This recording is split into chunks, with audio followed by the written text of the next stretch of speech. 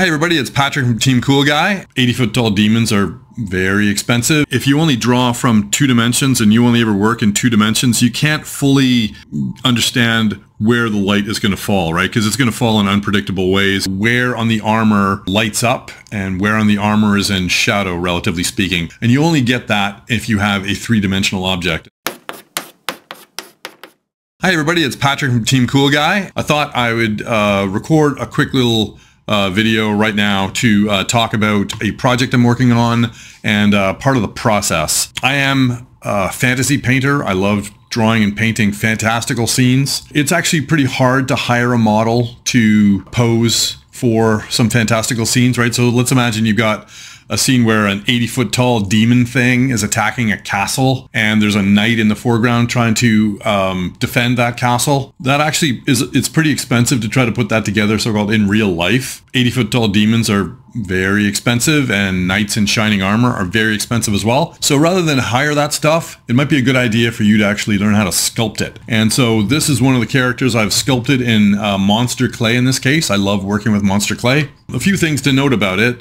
Well, first, right off the bat, why I sculpt a thing rather than just sort of draw it from my imagination. It's always better if you can draw or paint from the 3-dimensional object. When we learn how to draw humans, when we do portraiture, it's always a better idea to actually have a live model than actually to draw from a photograph. I mean, obviously, if you have to draw from a photograph, you can't help it, but it's better to work in 3 dimensions. In this case, I thought it way better to work in 3 dimensions on this knight in armor because I don't need to get the details down. I don't need to, his face, for instance, doesn't need to be perfectly rendered, but I want the light, I want to get a sense for how the light hits different parts of his armor, right? So this guy's got a series of plates as armor for the barding, I think it's called, on his horse, and where on the armor lights up and where on the armor is in shadow, relatively speaking.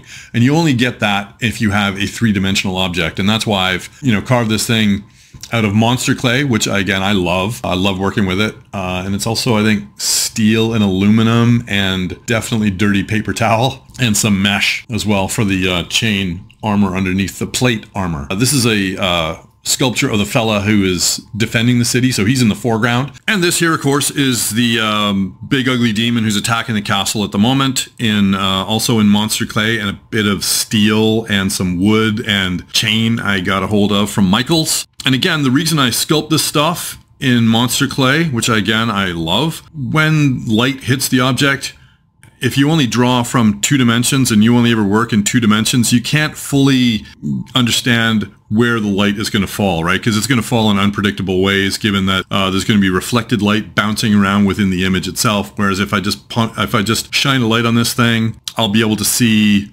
where light's going to fall at a given spot and where shadows are going to fall based on how light actually falls on the 3-dimensional object, because light scales. So that's pretty much it. Just wanted to get that video out about why I like to work in 3 dimensions and why I love to sculpt some of my weird paintings in monster clay before I actually sit down to putting charcoal to paper or pencil to paper or brush to canvas. Okay, that's it. Again, sorry for the interruption. Please stay tuned for the videos on values. Take care. See you soon.